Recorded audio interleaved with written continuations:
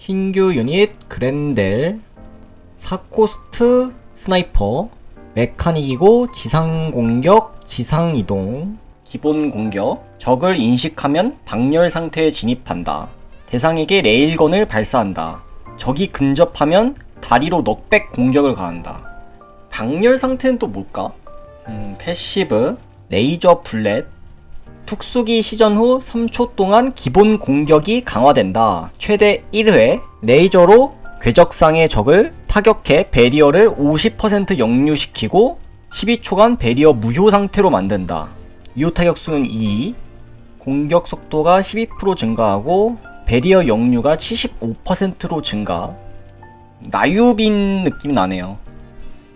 특수기 VLS 박렬 상태에서만 사용 가능하다. 미사일을 발사하여 대상과 주변에 광역 피해를 입힌다.